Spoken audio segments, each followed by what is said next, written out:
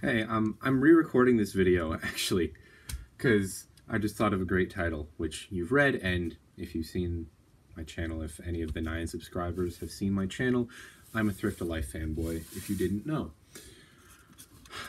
So I copied his video title because I spent today at one Goodwill, just covering up any potentially important information, $221, exactly the same amount as he did in that video. So I figured, hey, let's divert some of his search traffic. This is the best find of the day. I will show you what that is in a little bit, but we first have to get through everything. First item, I was super happy when I found this because they didn't price it up. It's $5 for something that you may or may not be able to see because it's translucent, but it's Patagonia. You should probably be able to see that size large. Henley, this is the Daily Henley, long sleeve Daily Henley. Should actually get like 25 for this. Might not price it quite that high. I do just want to move it. This Goodwill prices up everything, all right? Even if they don't know what it is, they'll still price it up because I swear there's no way they know some of these brands. But yeah, they just randomly price everything up, and their base price for jeans is $13, which is why I never get any jeans from there, except for I did get one pair this time. This is a brand I looked up because it looked like it could be something, and it was. It's a, I assume, designer brand. I mean, if it's the name of a person, or what sounds like the name of a person, it's probably a designer. Only $4, but really good prices. Should get minimum 20 plus shipping on this, just basic t-shirt.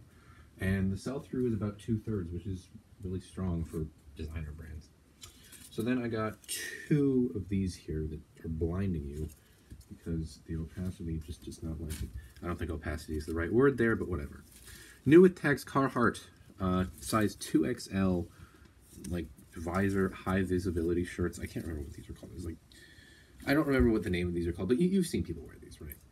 2 of them, and they're both new with tags, and there are comps of these that have sold for over 25 pre-owned, which is really high for Carhartt. Typically, basic shirts from Carhartt don't sell for more than like 15 to 20, but I guess those are particularly valuable because they're maybe less common.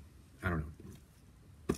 This is a pleasant surprise, Nike Air Jordan, which is a good subline of Nike.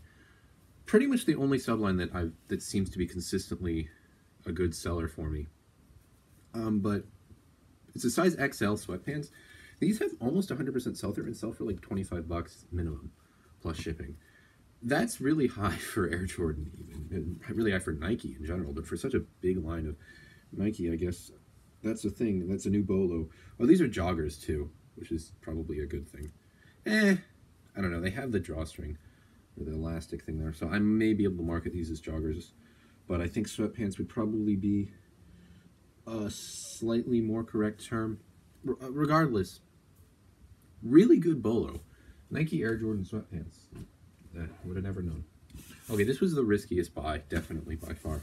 This was, it cost me $13, which is why it's risky. If it was, even if it was 10, probably wouldn't really care that much. But it's a Cabela's for kids, and I don't know if you can read that, but it's a down puffer vest in camo.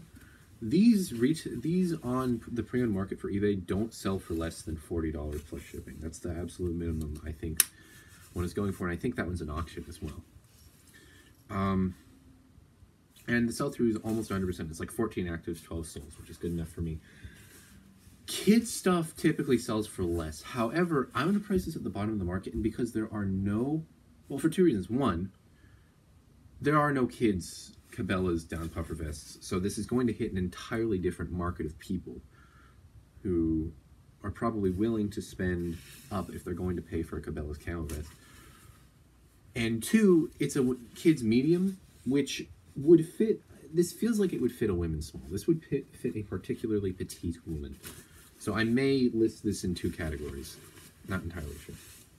I am going to have to put kids in the title, so you never know. This, I was a little hesitant on because it has this big embroidered patch on here. It's a FootJoy polo, and it was only $6, which is, they normally price this at 7 or 8, but it's new with tags, so easy buy. Gonna have to price this down a bit because that is a pretty conspicuous embroidery right there. It's not a company logo, so it's not that bad, but it's pretty, like, that's pretty loud. Granted, FootJoy polos sell for like 40 bucks plus shipping new with tax. So if I just price that at 30, it should pop. There's another one, FootJoy polo. This one's not new with tags, but $6, and this one's plain in a good color, navy blue, quite a popular color. FootJoy is a, I wouldn't quite say underrated brand, but it's just not a brand that many people talk about. Maybe if I make another 5 common brands, that'll probably be in it. This was potentially the only mistake I made. I don't know. This is a $10 vintage Wrangler Pearl Snap Western shirt with this really heavy twill. It's a plaid as well. I'm going to price this at $30 plus shipping and see what happens. I thought this would be worth more because typically the sort of ostentatious vintage Wrangler is. This may not have been exactly what we're going for. It's more likely you want something that's Southwestern, Aztec, a boho type thing is really what you're going for in terms of the vintage Wrangler Western shirts. If this was $6, bought it in a heartbeat, not a mistake at all. But I might have to price this at like 20 plus shipping, so that's a little bit too thin of a margin for me. I'll still make money though, so not really a big mistake. Anyways, what I'm saying is, Pearl Snap Western vintage Wrangler shirts I love buying and I love selling. 10 bucks is a little steep though. A Duluth Trading Co. 4XL Henley shirt for $6. No brainer there. Duluth Trading, a good brand. There's about 2x sell-through on these 4XL Henley shirts, so should have no trouble flipping this. This is a different Cookie Street tag. This is one of my Bolo brands. This is a geometric abstract thing. Should sell for 20 plus shipping, honestly. I expected 17 or 18, but I am getting sales at 20 plus shipping for these. I'm not having to send out best offers. Cookie Street has just been a really, really solid brand for me. This was, that was $6. This was $8. This is, so this is something that I was not able to read, but it looked like it could be valuable, so I figured maybe the brand name was on the material tag, and it was, which is down here, but it also gave me another crucial piece of information, which is why I actually decided to look it up. So it is, oh, you cannot read that. Well, it's steady, it's rock steady clothing, and it's made in USA, which is why I bothered to look it up. Pretty good sell-through, pretty good numbers, maybe 25 plus shipping for this basic shirt. This is probably going to be like the Wranglers, the normal vintage Wranglers that aren't like super ostentatious.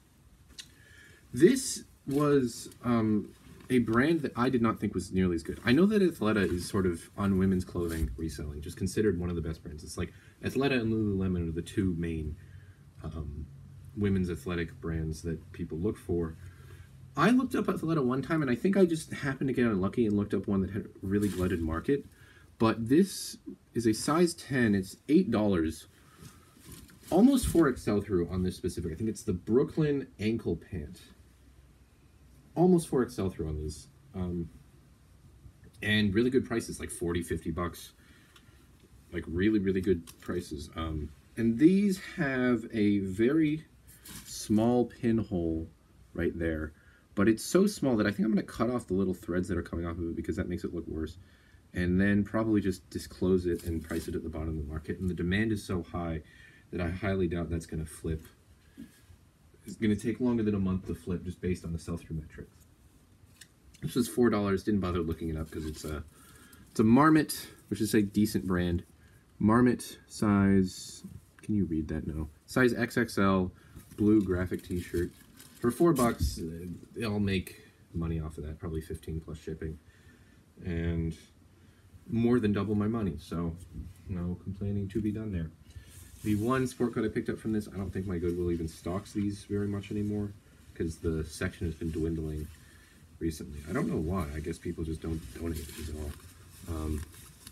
Which I guess is realistic, but I don't know. Polo University Club by Ralph Lauren. Vintage. It was only $6 because they price all these down. Vintage, 2-button window pane. Not really houndstooth. If it is, it's a very, like, not very good houndstooth. It's made for Macy's, so, you know. But for $6, I can realistically flip that from $6 into 25 plus shipping. It's like, that's like a realistic flip. It's pretty, I would be pretty surprised if that doesn't flip in a couple months at that price, and the margin is great, especially because I add shipping. It's not like I'm losing money on the shipping. Ooh, this might be my favorite find. This or the last item is probably my favorite find. So these are windbreaker pants. Joggers. Yeah, these are borderline joggers. I don't know if I can quite call those joggers. They're like track pants from Under Armour, and the size tag has been cut off, but the logo is still there. Under Armour, and I picked these up despite being $8 because of this. This is the first time I've ever found this and bought it. I found one at a flea market, but they wanted like 50 bucks for it.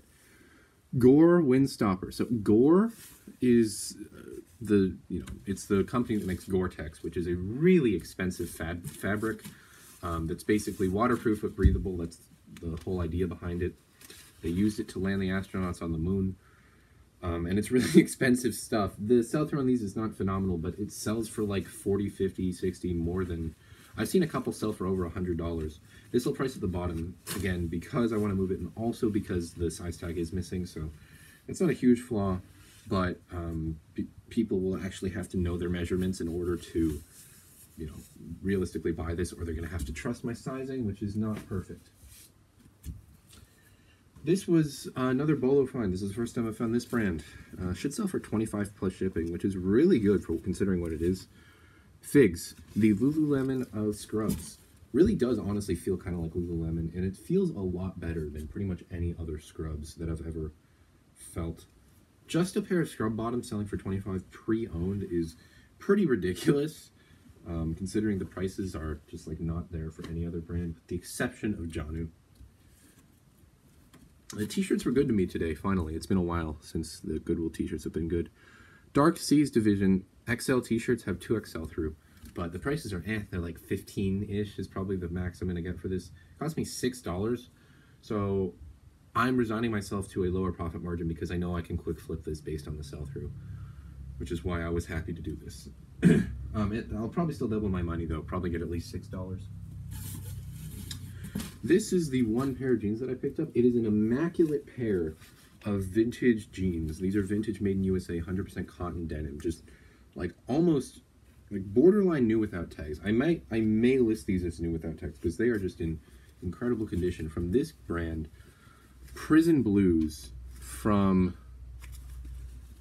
it's from Real Inmates, and it's vintage, made in USA.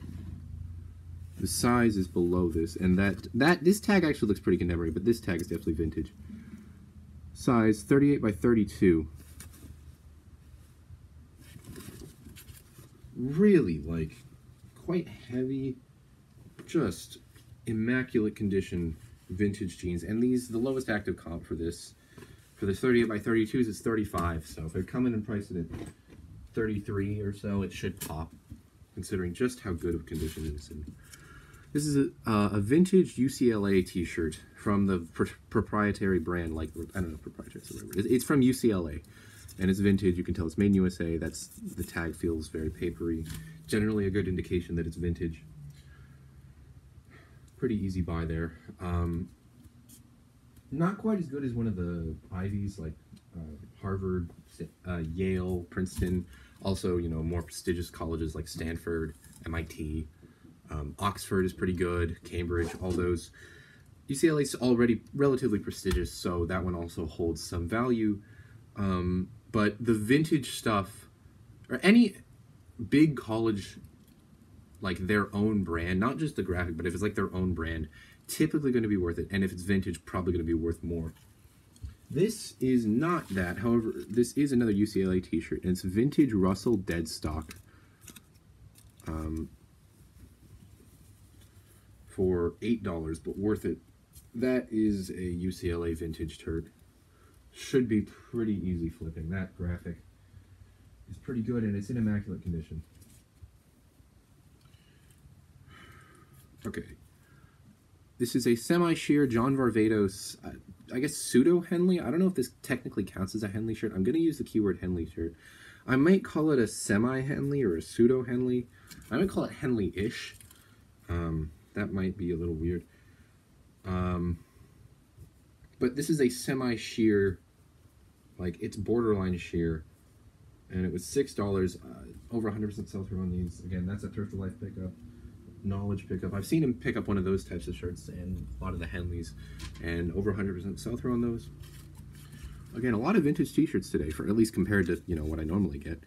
A vintage Star Wars t-shirt, size XL, $7, and it is the Star Wars branded, and it's a Yoda Christmas shirt that may not sell until Christmas time or December, but should be a pretty safe buy, pretty safe sale. I would be surprised if that doesn't sell during Christmas, and probably will sell before, just because that's like the type of thing that someone wants. At least as far as I know, that's the type of vintage t-shirt that people like. Duluth Trading Co. 4XL. I showed you another one of these, same thing, but this one's gray. And this one might, this or the other one has like a very small dot on it, but it's like super tiny. And I doubt people will actually care that much. This is the third time I've found this brand in a thrift store, and it never fails to make me super excited. It is, if you don't recognize that logo, cool. $13 for this pair of pants. Well worth it. Should flip for minimum 40, probably closer to 50. Maybe 60, I doubt that though. Probably 40 to 50 is around what this is going to flip for. These are the Lawless pant, which I did find by looking the style code, but it turns out that the name was already in there. And these also are the vintage patina dye, which I believe is a value add. Just, oh my gosh, I am so excited about finding cool every single time. I love it. Outdoors brand, similar to Patagonia, but holds more value on the resale market because the demand is still very high and the supply is considerably lower. All right, final item. This I actually saw and then came back to get because I didn't know it was going to be good. This is another Athleta. This is an Athleta Brooklyn jogger in a big size 12 tall. It was $10, but should get minimum 30 on this. Prices were good. Sell-through was about 80%, I think. And these are joggers, as you can see. I saw these, decided not to look them up, then looked up the other pair of joggers from Athleta that was in the that I showed you earlier in the video, and then was like, oh, Athleta joggers are good. So then I remembered where this one was, went, found it, looked it up, it was decent, threw it in the cart, bought it, we're done. Okay, we are 18 minutes into the video, and I have not shown you the best find of the day, which I already explained was this. Okay, I'm going to hide the logo.